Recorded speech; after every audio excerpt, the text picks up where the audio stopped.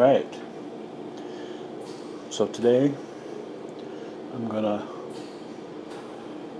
invent something, a contraption for my wax rendering.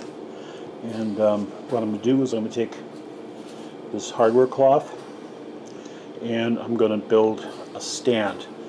I use a crock pot to render my wax, and the issue that I've always had with it is keeping the wax out of the hot water in the crock pot. So what I want to do is build a stand that'll fit over the crock pot and probably have a couple, probably three or four legs that go down into the water itself. And we will see how well we can do with that. This is just regular number 4 hardware cloth. What I have figured out is for my small crock pot I need a 4-inch round with 2-inch legs.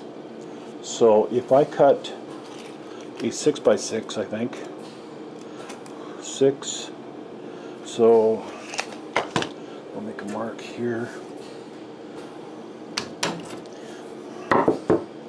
by 6. That's right there.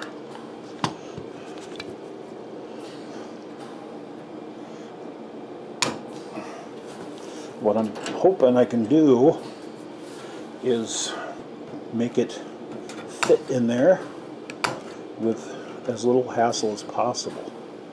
I'm going to cut this up here. I'll be right back. Alright, so this is a small crock pot, and the plan is to put this in like this and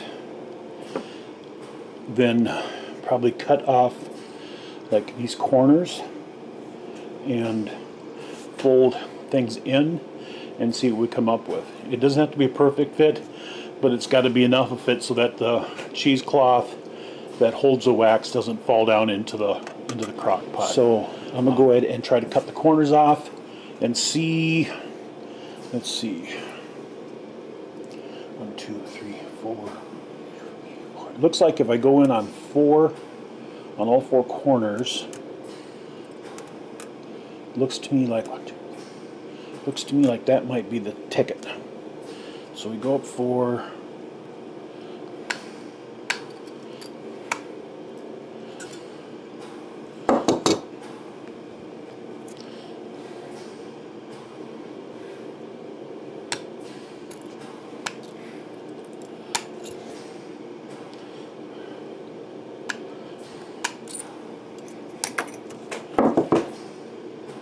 Alright, so this is what I'm envisioning here. We'll bend these down. Alright, so it should fit. It's buddy.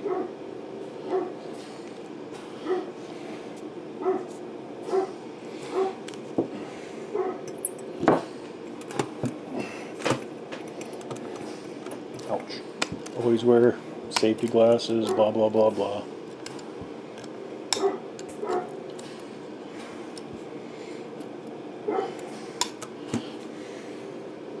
Then remember, you're going to have to sweep up the kitchen because these are flying on the floor.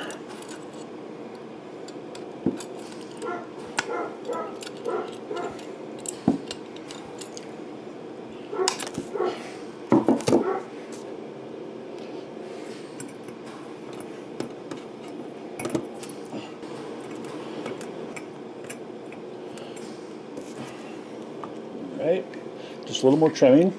Alright, and then it should fit in. So that is the end result. I've got, with the weight down there, I've got a couple inches for the wax and a couple inches for the water.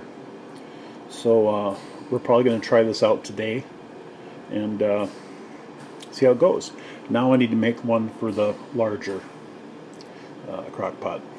Alright, so on this one we need to make our cuts about 12 inches. So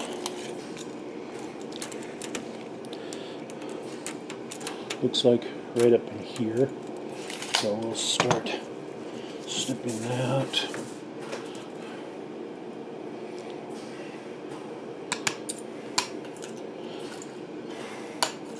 And 12 inches this way. That one there.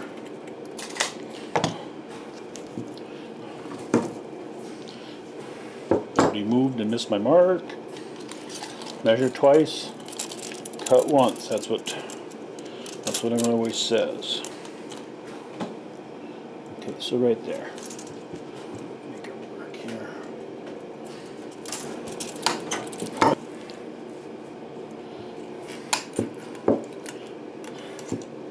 All right. So now I'm just going to trim off these tabs, these spikies, and get it cut like I did the other one. And I will have to fit it, but I'm going to have to fit it a little bit later because I have the wife has two crock pots. One I get to use and the other one I don't. And I don't want to use the one I'm not because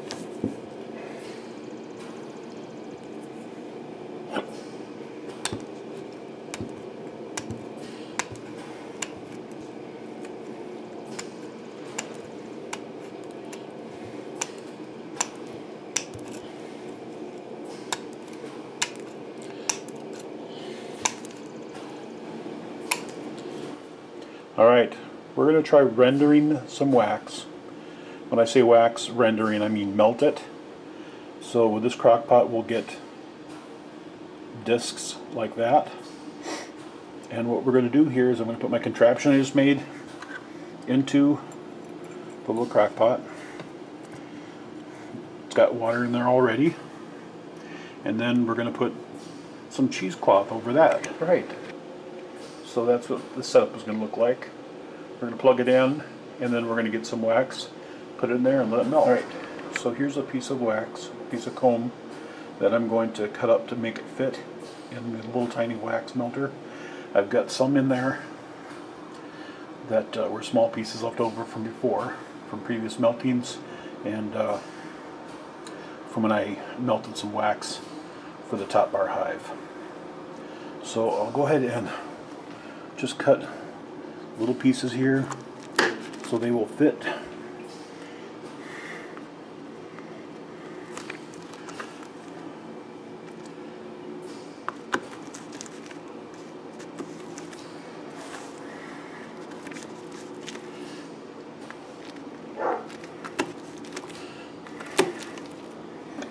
Alright, and then it's just a matter of taking them and putting them in to be melted.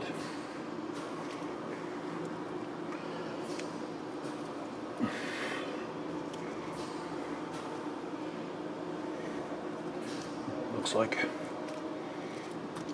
all I'm going to get in there. All right. So then we have to let this sit for a while until it gets melted and add some more. Forgot a step. I usually mush them down to take up less space, so I was able to get that entire piece of comb in there. Now we're going to let it heat up. We'll put the cover on and let it rest. All right, we're going to start rendering. Got rented lips.